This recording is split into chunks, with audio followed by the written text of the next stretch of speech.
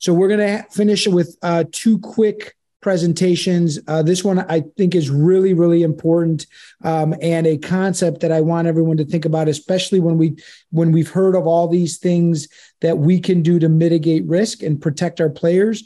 Really excited to welcome Sara Chrisman, Dr. Chrisman, to talk about a new approach on not only concussion education, but also pre-game safety huddles that would address heat emergencies, cardiac arrest, and emergency action plans. Dr. Chrisman, thank you so much for being here tonight.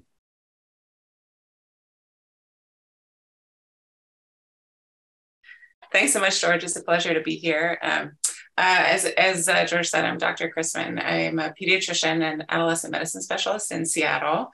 And this work is actually work that I do with my colleague, Dr. Kroshus, who's a health communication specialist and implementation specialist, which unfortunately she's not here tonight, but I can sort of talk for both of us. But this is, as George said, we initially were doing this about concussion, and we're actually thinking about kind of expanding it. So I'll talk a little bit about that as we go through. So everything takes a team. This was a CDC funded grant.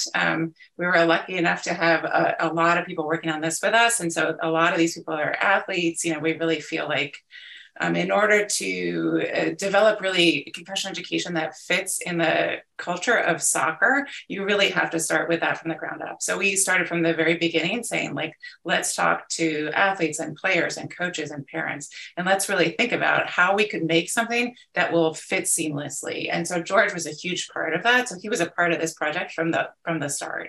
And so that was really exciting, really fun to partner with him. Next slide. So what is this about? So, we were working in the concussion field, and we were like, and I think, Dr. Karoth has sort of talked a little bit about this, but one of the big challenges in concussion is kids don't want to tell people that they're injured. And there is a part of it of like, oh, I just feel a little bit off. Am I really injured? But there's also a part of it of like, I don't want to look like a wimp, or like, I don't want the coach to take me out. And so that adults matter. Coaches matter, refs matter, parents matter, all of the adults in that context matter. And so we thought, we can do all of this concussion education until we're blue in the face, but at some point we have to say to kids, we want to know if you're injured, because the truth is we want to get that kid out of the game. They're going to get back faster. They're going to get better faster if we can pull them out and make sure that they don't get continued injury. Next slide. So what we said is, well, what is already happening that we can link on to? And we're like, if you're before the game taking a few minutes to kick someone's shin guards and make sure they don't have earrings on, couldn't you also talk a little bit about concussion in just that time? So we thought about this idea of huddles, so pre-game safety huddles.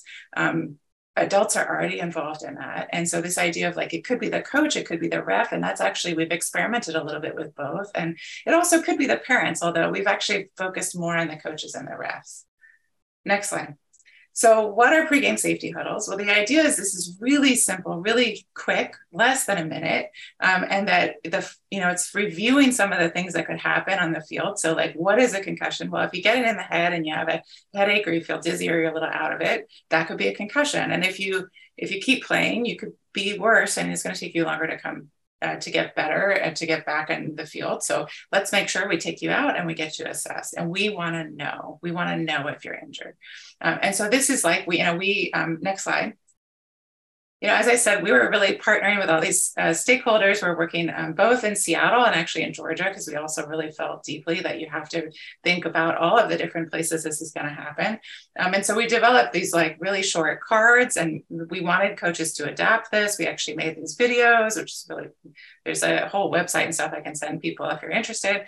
And then we had coaches kind of practice this, and like the people would adapt it in different ways. And so some coaches would do sort of a call and response with the kids. And this was really, we got this down to where it was like 30 seconds, a minute before the game. Next slide.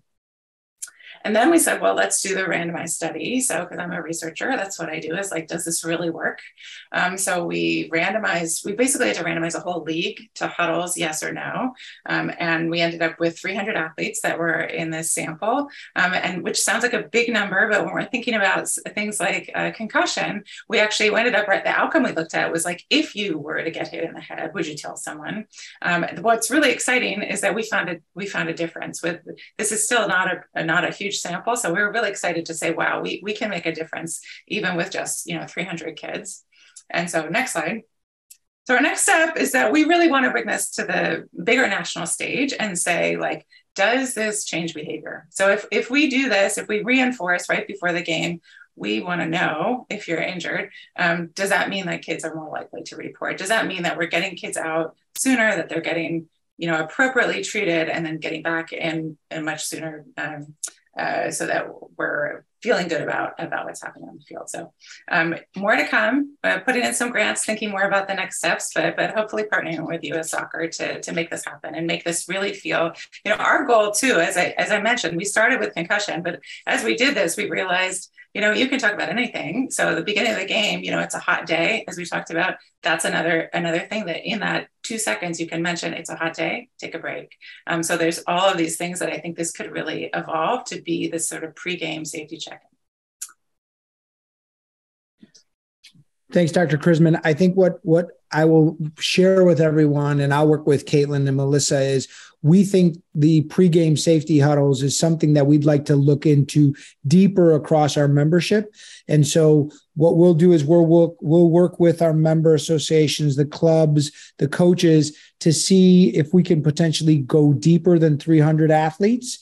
So we'll follow up with everyone. And if you're interested, please email Caitlin and or Melissa, and then we can follow up with you. We do think that, again, taking 30 seconds or a minute with the referee, with both coaches and the players to discuss about this pregame safety huddle will make a difference. Players are going to be more likely to look out for themselves, look out for each other, and then ultimately make our game safer. So more to come with regards to this as we look at this, working with the CDC and our partners at Seattle Children's and others across the United States is a way that we think we can make our game safer. So Dr. Chrisman, thank you so much for your presentation, and we look forward to working closer with you.